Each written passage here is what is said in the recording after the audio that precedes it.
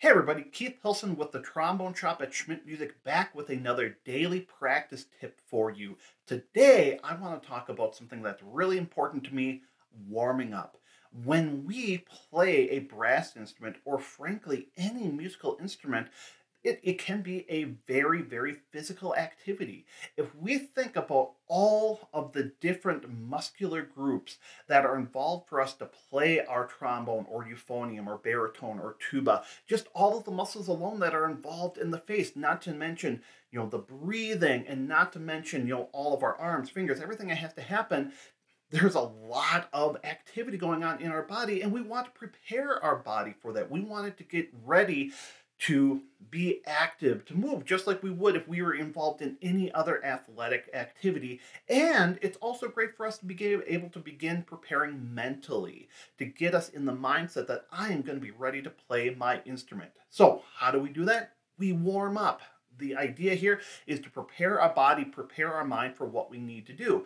Now, what can a warm-up look like for us on our trombone, baritone, euphonium, tuba, any brass instrument? Well, we can use a lot of the ideas we've actually already been talking about in our daily practice tips.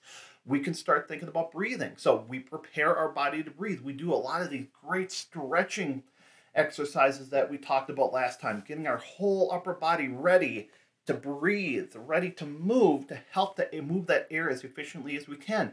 We can practice our breathing, thinking about that 3D, that expansion breath, filling up our body, our lungs efficiently, allowing our body to move that air efficiently. We can do mouthpiece buzzing. Now that we've got the air moving, we take our mouthpiece,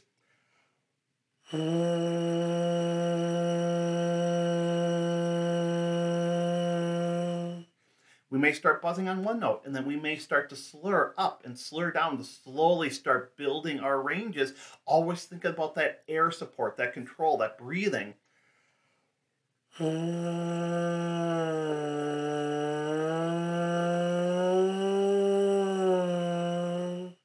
And always trying to create, even when we're buzzing, trying to make the best sound that we can.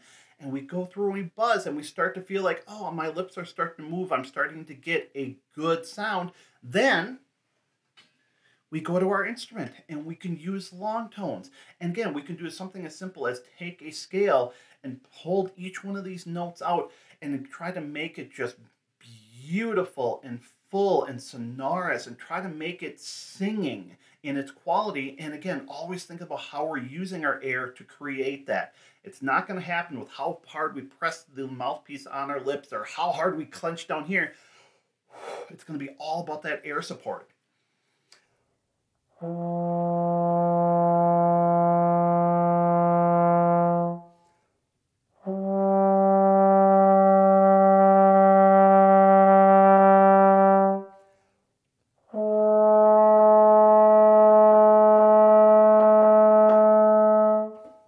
We do some of that, and all of a sudden we've spent a good 5 minutes maybe getting our body prepared to start playing. And of course we can keep building from there. If you talk to a lot of players, depending on who they are, what their approach is, their warm-up may take anywhere from 10 minutes to 30 minutes or longer. You can develop your own warm-up routine, your own way to get your body prepared and to work on a lot of really great basic concepts here. But a few ideas here right away.